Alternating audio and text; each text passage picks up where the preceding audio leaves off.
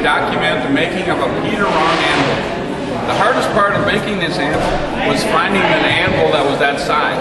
So what I did was I found an anvil, I took cardboard and slapped it up against and drew the pattern with the pencil onto the sheet of cardboard. So I drew all the parts. This is made from 24 gauge with a 1/4 inch top. So I drew all the pieces out, I cut them out with a scissor, I slapped it down on the sheet I was going to use, I spray painted around the pattern, and I used my plasma to cut the pieces out. And then I just put the pieces together. I started upside down.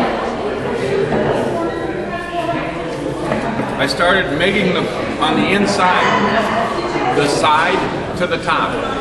And I just kept making until all the pieces were put together, and then I just put on the bottom. So then I took the MIG and MIG'd on the outside. The reason I MIG'd on the inside first was to get enough material so it was thicker. And if you blow through, you just use a squirt gun and just fill in.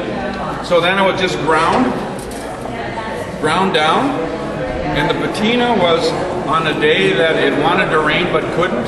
I washed it with muriatic acid and let it sit for an hour or two, and it looked like a big pumpkin. Got orange like a big pumpkin, and then I just oiled it. And that's the making of a... Okay, so now when you talked about all the pieces, did you make the cone as kind of a separate, you know, the horn is kind of some separate pieces? Yeah, I think the horn is this is one piece. This is another piece. This is probably in 3 pieces. Okay. And so it was just put together, and it just made up and 24 gauge. The first one I did was an 18 gauge with a 3/8 stop. This one was a bigger anvil that's actually lighter than the other one, but 24 gauge. Wow. Material you'll have. Wow. I did a little harder top so that in case somebody used a hammer, they wouldn't put a dent on it. Good. So this is a 1/4 inch top. Okay. Thank you.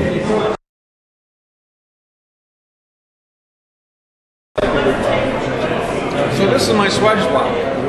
Paul Hubler used to have a hollow anvil that he brought to all events, and he sold it at his auction and moved away.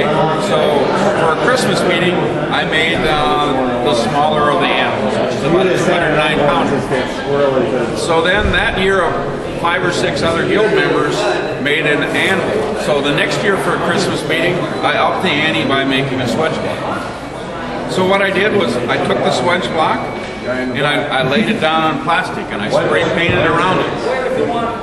I moved the Swage block off with a scissor, cut out the pattern, and I laid that on top of the sheet. This is probably 18 gauge. So I actually laid it on 2 sheets. I spray painted around it, and with the plasma I just cut out, when it was dry, just cut out the pattern. So then I had some scrap stock.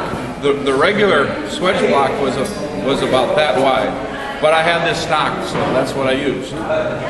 So I just started welding, and then I'd make the bend so that I already had this piece and I needed to match that, so I just made the bend so that it would take and fit. So you'd bend a little bit, you'd weld a little bit, bend a little bit, until... What gauge material is that stuff that you're bending and welding? This was probably 18 gauge. 18 gauge, okay. 18 gauge. The sides and the face are the same material, same thickness. Once I'd had 3 sides done, the 4th side went a lot easier because I kind of had the process down. But you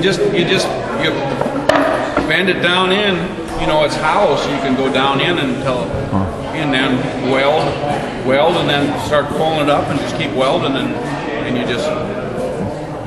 Okay. That again, I try to do the inside first, possibly, but maybe on this just did the outside. I'm not sure. So then it came time to do the holes. So I had that size tube, all these size tubes, and then I put a bowl swedge in so I didn't have to work as hard because that's all the tubes I had. Okay.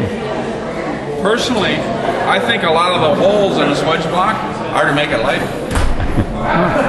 You know, you do some upsetting with them and you can do some bending, but a lot of them I think it's just because on a swedge block, the size you want to use is never going to be the one that's on top. So you got to take and pick it up and move it all the time. And so if this was a solid chunk of cast iron, it would be a lot heavier than I think a lot of them holes are. That's my personal opinion. I've never heard about it. Okay. So this was just tubing, and I just cut a hole and picked it up. Great.